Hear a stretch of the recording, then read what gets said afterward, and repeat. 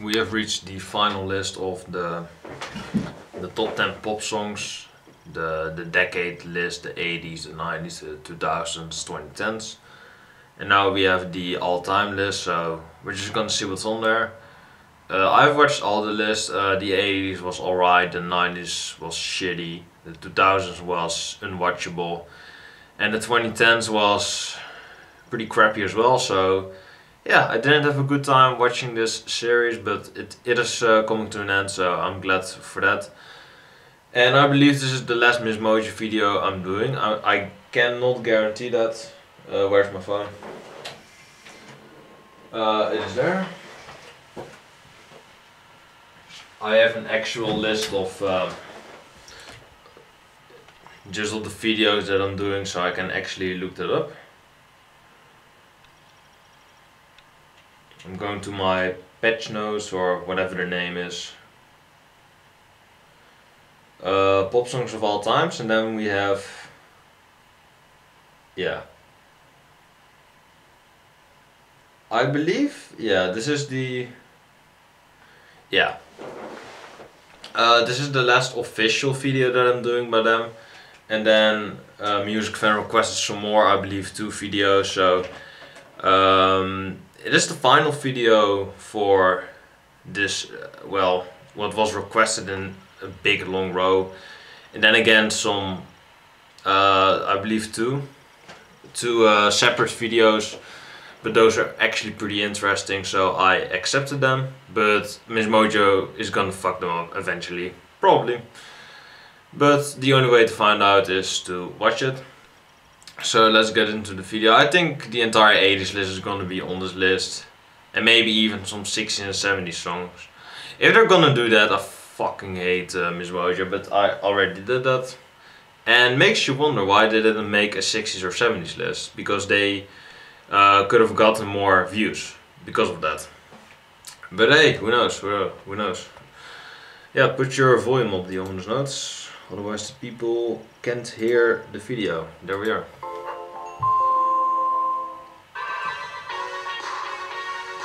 I forgot about Cyndi Lauper. That made generation after generation tear up the dance floor. The top 10 pop songs of all time, that is your title, a really clickbaity title. And the first thing that you play is NSYNC. Clickbait as hell. Clickbaity. Pop songs of all time. Butter. You know, I'm not thinking of Lady Gaga when I think greatest pop songs of all time, but sure.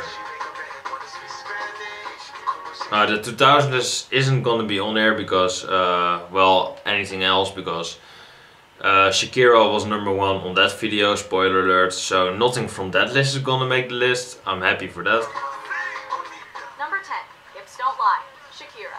Oh, baby, when you talk, Don't watch the music video. Well, unless you want to watch the porn, then watch it. while Spanish speakers were already warm to Shakira's form back in 2006, Hips Don't Lie made everyone fall in love with the Colombian star. The song became one of the most popular tracks of the entire decade, thanks to Shakira's distinctive vocals, that melodious chorus, and the blistering Latin music. A lively and thumping mix never before heard. This tune is the true definition of a worldwide hit, and it reached #1 in a staggering 55 Fucking fan service, man. and set the record for the fastest selling single to reach 1 million digital downloads. I said it in the last video as well, in the 2000s video, but put some fucking clothes on, It's a seriously. well-deserved reward, as the song is original, fresh, and a whole lot of fun. Yeah, you said that in the last video as well, in 2000 list. I believe this is actually a rip-off song, but I'm not sure. So I wouldn't call it entirely fresh because I don't know who it is originally from, but still. It doesn't sound original, but still. Not the worst out there. Number 9, Poker Face, Lady Gaga. Now I'm confused because Lady Gaga was on the 2000 list as well, but she was, I believe, #3. So why is Shakira below Lady Gaga? The logic. Lover The Gaga logic. can't deny that she creates some wickedly memorable tunes. Yeah, and they're just gonna rehash, recopy, copy those transitions, those you know, the picks that they chose on the previous list, and now they're just making a compilation of the all-time list.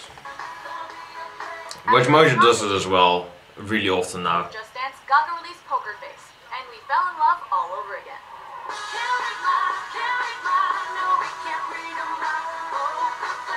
While you can certainly dance to the song, it also highlights Gaga's darker sound, something which makes her stand out from the other pop stars. I think it is unfortunate because when she just started she had a fresh pop sound. I think it was really interesting that she mixed it with some electronic beats, not too much but just the right amount. But nowadays she really overuses those electronic things, electronic devices, you know, those enhancements that she uses in her voice.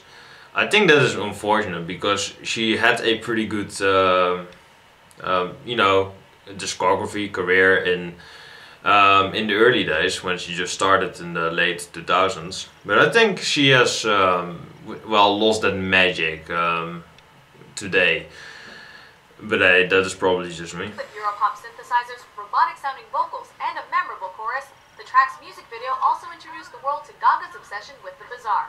Having sold over 13 million copies, it's now one of the best-selling singles of all time, a claim which it certainly deserves.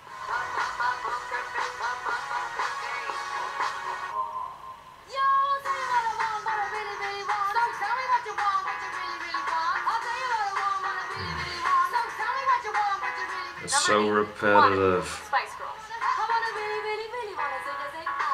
You know what everyone wanted in 1997? More Spice Girls. Already a summer hit in Europe in 1996, this song washed up on North American shores in the winter of '97 and spread across North America like a plague. If you wanna be my lover, you gotta get with my friends. Make it last forever. Friendship never ends. Fucking Spice Girls, man. Independence, and it quickly became a girl power anthem throughout the world, even if no one knew what the hell zigga-zinging was.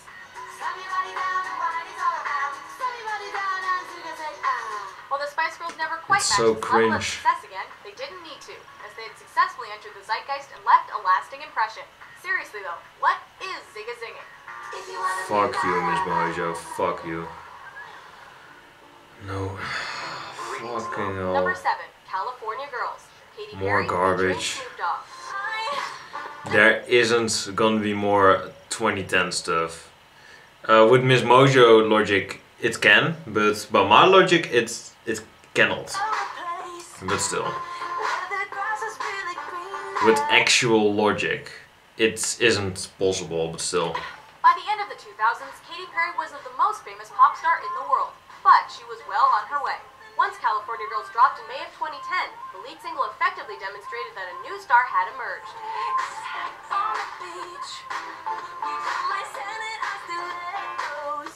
Of course, the vibrant music video bolstered Perry's image, but for the music itself, California Girls functioned Yeah, it was a as the fucking quintessential slut. summer hit, featuring one of the most commercially viable hip-hop artists. I mean, whose design choice is that to have her above the skies naked, only her, you know, her private parts are covered with fucking... Who comes up with that shit, really, with clouds, really? While Firework offered a message of inspiration, a teenage dream catered to a younger demographic, Katy's Ode to California invited viewers in for a collective party, and reminded that classic pop songs are all about having fun. I fucking know that. Oh. Miss Mojo treats you like you're a fucking dumbass or something. You're listening to music because it is fun. It is fun to listen to it. If it is just pill, monologue, boring, great to listen to, the modern industry, pop music industry, then, you know, it isn't fun, so you don't listen to it. But that's fucking logic by Miss Mojo. You don't listen to a song because it is boring. I mean, what kind of logic is that, man? to even say that. To even have written a line about it. Just dumb, and you're just wasting everyone's time. This list is horrible. Number 6, Bye Bye Bye. More from... I really don't get this video. Shakira was number 1 on the 2000s list, and Lady Gaga and NSYNC are above her. But they were below her in the 2000s list. What kind of logic is this list, man? How is NSYNC on the top 10 pop songs of all time? How? And how does this video only have 2,000 dislikes and 18,000 likes? How? Released just days into the new century, Bye Bye Bye was a bit of a holdover from the teen pop craze that rocked the world in the late 90s.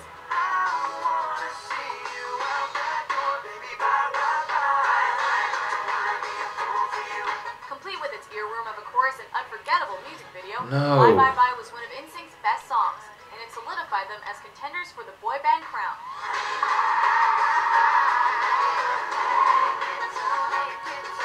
2 years later, NSYNC was no more, but the breakup led to Justin Timberlake's fantastic solo career, where massive... Yeah, and I don't get that as well.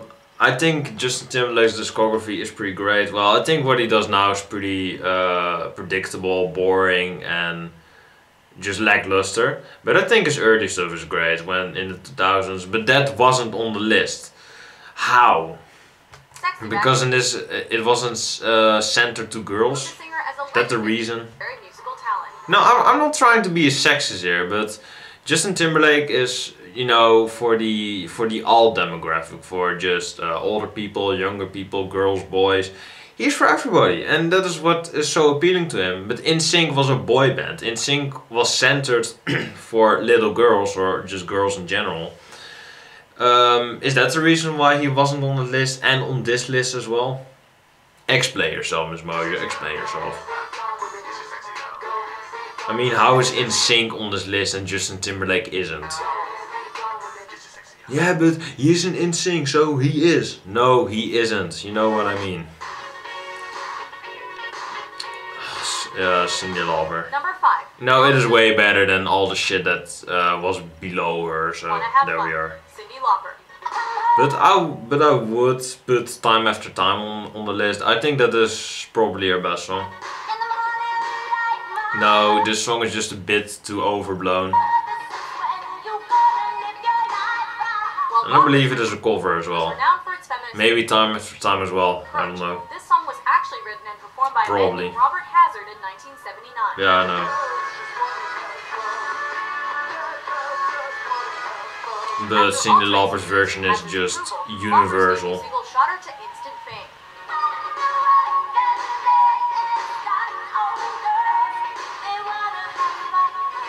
With the help of its classic music video, this song reached the top 10 in 10 countries and became a feminist anthem.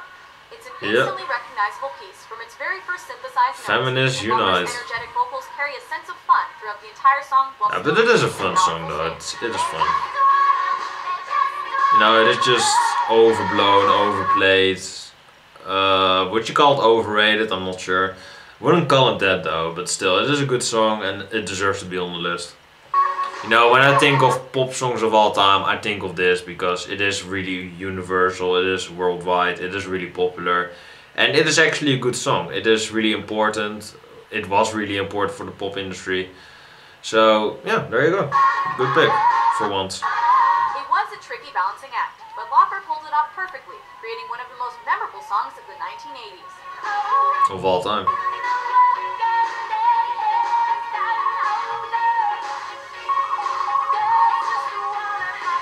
But the video is really cringe-inducing.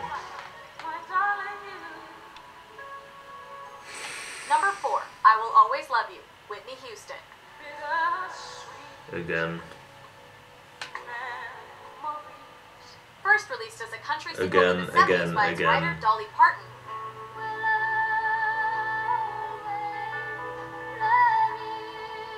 Whitney Houston's R&B infused version became one of the greatest cover songs in music history.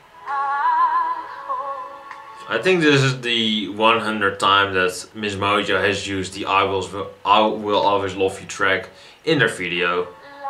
I think the 100th time, if not more. Houston showcases her powerhouse vocals throughout the song, reaching heights that other singers can only dream of, proving herself to be one of the greatest vocalists of all time. I mean, do you really want to hear it? I don't, so I mute it because it is really cringe. Well, it isn't cringe, you know, it is an amazing vocal performance, but still. You have used the song, you know, the I will always love you, you know, that part. You have used it for every fucking section on your fucking video. So you don't have to repeat yourself over and over and over and over again, because I'm gonna fucking keep muting the song. Not because it is a bad song, it is a good song. That is not why I mute it. I mute it because I'm just so done with the fucking song. So, you know, it is a great song, but don't use the song for every fucking video you ever make. That just makes you look lazy because you are lazy. So you're probably gonna keep using it again, and that is why I don't watch Miss Mojo anymore after this, because, you know, it is just a horrible channel that recycles their, you know, their pics, their videos, their, you know, the narrator is fucking horrible. I hate her. She just says the stupid things, the stupidest things, man. And that is probably because her writer is, you know, really stupid. Britney Spears, I mean, is this better? No. Baby One More Time, Britney Spears. So, why am I not muting this? Yeah, I'm not sure. By the end of the 1990s, Britney Spears was just an ambitious 16-year-old former Mouseketeer. No, it isn't as overplayed as I Will Always Love You. That song is just so done. And NSYNC. But all that changed for the Princess of Pop with the release of this solo powerhouse of a song.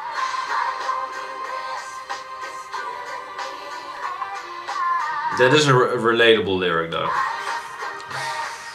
It reached #1 in every country that it charted, and singled out Britney as a cultural If you did get that, then phenomenon, good for you. helping to pave the way for other successful teen pop solo artists like Mandy Moore and Christina Aguilera. Oh, horrible as well. Her powerful vocals complement the energetic sound of the production to create a true... Powerful vocals, really enhanced, especially through the years, and now she can't even sing anymore. Classic. And even in this song, you know, it is alright, but it is a bit nasally, it is a bit weak. You know, it isn't strong. It isn't. But it is so sad for Britney that she peaked at age, what was it, 18? And then she just went downhill from that. That is really sad. But made her a superstar in the process. Well, it is logical because, you know, she doesn't write her own songs. She doesn't really give a fuck about her career. So, you know, you're gonna go downhill if you don't give a crap. That is logical. And you're gonna shave your head and you're gonna use autotune because you are a talentless fucking whore. Britney Spears. Speaking of fucking whores. #2, Vogue, Number Madonna. 2.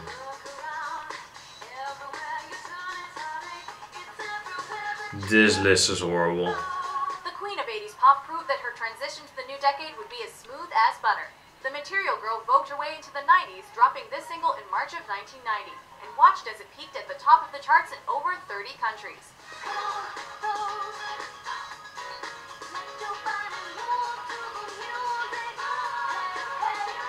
Influenced by the disco styles of the It looks so 1970s, boring to dance with Madonna. Uncreated a fantastic dance house track that helped establish Just, you the know, repeating what she does and music would become throughout looking the monologue and pill as fuck. It looks so boring. Madonna not only brought voguing and house music into the mainstream, Yeah, but whatever. made disco cool again and created one of the best... You know, at least it isn't auto-tuned or something, so I'm glad. Well, I'm glad with it. It isn't the worst song, but it isn't the second best pop song of all time. That's bullshit. You know, it is just mediocre pop. And this was in her prime, so... Before we look at our topic, You know... Just don't think about what she does now. Don't think about it, please. It is... It's probably the worst music ever. Well, it is. Bootylicious by Destiny's Child. Bootylicious. I mean, the title alone. But the ominous notes. Beyonce is in Destiny's Child. It is amazing. No, it isn't. Shut up. Just as worse. Just as worse, if not even worse than Beyonce herself. I Got a Feeling by the Black Eyed Peas. I got a feeling that this song is horrible. I got a feeling. Rolling in the Deep by Adele. Should have had this on your list though. Number 1 is so obvious. Just go to number 1. Shake It Off, Taylor Swift. Go to number 1, please. I'm just so done.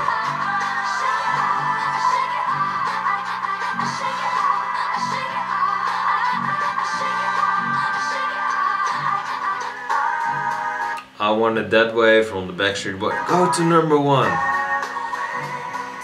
Go to number 1.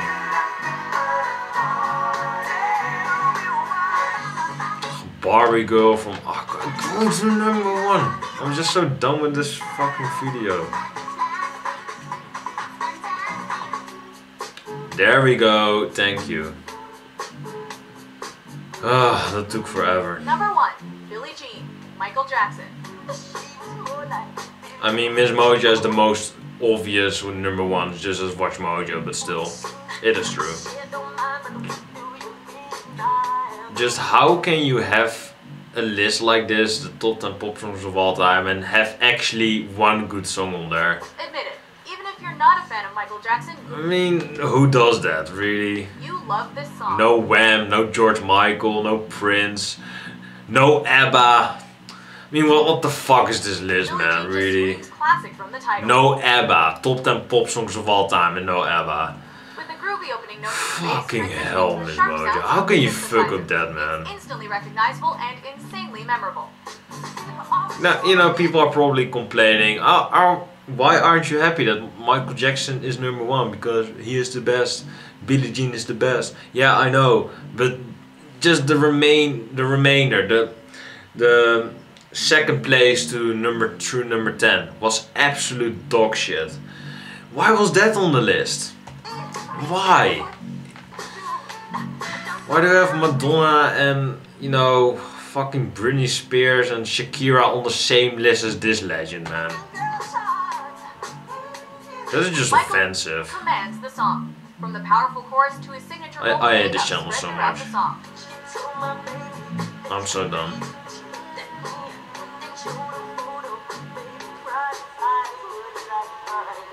There's truly something here for everyone. Whether it be the stellar production, Michael himself, the wicked guitar solo, or the confident, dominating That isn't a guitar solo, that is a fucking riff. Oh my god.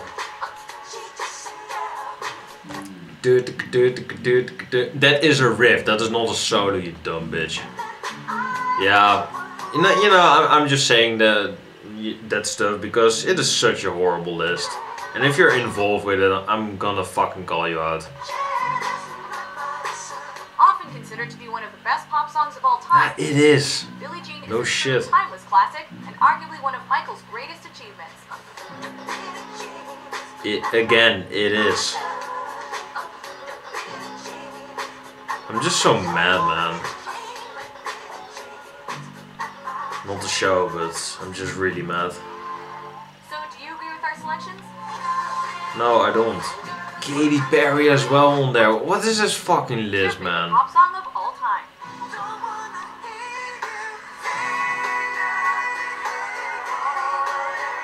For more musical top 10s published daily, be sure to subscribe. No, I'm done. I'm fucking done. I'm disliking this video. That was horrible. The end. That was fucking garbage. Yeah, guys, I'm done.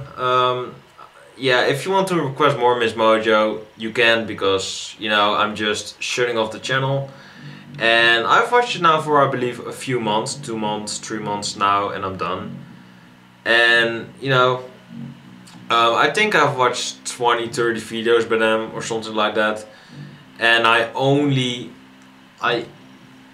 came across one good video of theirs. The top 10 hauntingly beautiful songs is actually a good list. But that's mainly because they ripped most of the parts off from WatchMojo. You know, I just don't like a channel that reuses their clips. Well, WatchMojo does it as well, but you know, less. They do it way less than Miss Mojo does. They do that. The narrator isn't annoying.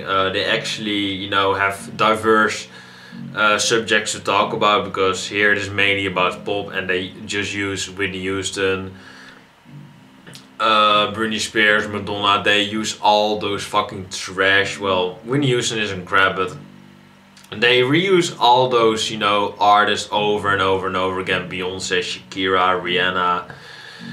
They use those, you know, really obvious pop singers because they don't like to research about their music. So I'm just done with this channel. If you know, I'm gonna react to a few more videos of theirs. I believe 2 are requested, but that is it.